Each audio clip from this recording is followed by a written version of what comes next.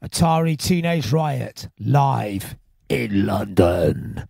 There they are on stage again after a decade.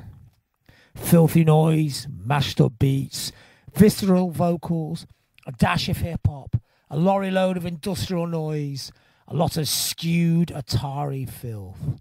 All this from 2 keyboards and 3 vocalists live in London. Just when we need them back, ATARI Teenage Riot have suddenly re-emerged to set the benchmark for noise and noise freaks. The Berlin-based band emerged in the 80s and were politically charged crew on a mission. Their gigs were riots. They performed in the techno and the punk scenes. They were anti-fascists in a tense time in the German capital. I first interviewed them round the corner at the Roundhouse at the time, in some long-lost studio when they were re-recording a version of Sham 69's If the Kids Are United. At the time, they were gangling German youth, fiercely and beautifully political, almost a last stand for fierce idealism in a music world that had forgotten how to be political in a druggy, hedonistic time. All those years later, they've been through the mill. They lost members to drugs, but other people have left the group. Main man Alec Empire has released a whole heap of great records on his digital hardcore label. After blueprinting the escape route for techno for several bands, ATARI Teenage Riot were pioneers. And I could argue that groups like The Prodigy and Rammstein have taken that opportunity that they provided of crossing techno beats with some kind of rock filth and rock noise. Noisenicks thought that they had seen the last of the band who mashed together idealism, those frantic, dirty, industrial beats, filter through a fuzz box with the techno taken to its logical conclusion. They also combined Kreuzberg squat culture, punk and techno.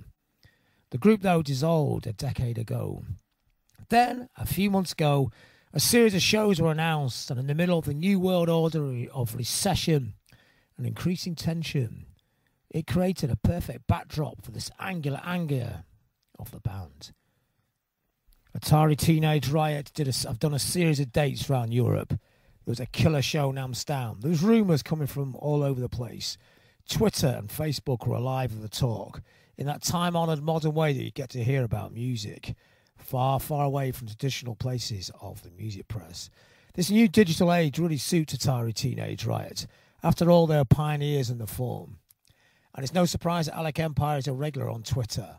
Communication, after all, is a key to this band. They took a fierce stance against the Nazis rising in Berlin in their time. And they came from Kreuzberg, which is the key cultural suburb of the city of Berlin. For many years, it was a Turkish enclave surrounded by a sea of German. And then it became the squatters' place. I remember going there in the late 80s. It was just full of squats and great squat bars and great squat culture. The idealism and the frantic politics of the squat scene were completely part and parcel of the ATARI Teenage Riot experience. Older and wiser? Yes. They certainly don't provoke just for the sake of it now. This is about idealism and making a good political point, but it's also about filthy noise, which they got so tuned is absolutely perfect. They are actually better now than they were 10 years ago. The group is more concise, the sound is more powerful, and the noise is more filthy.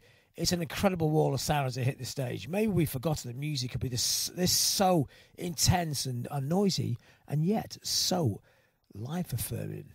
Alec Empire is a fantastic interview. I interviewed him backstage, and he talks eloquently and smartly about what the band is and what the band's about and the mishaps that's gone through the group in the last 10 to 15 years. He talks about digital hardcore records. He talks about what ATARI Teenage Riot can hope to achieve in this post-Obama age of consensual politics.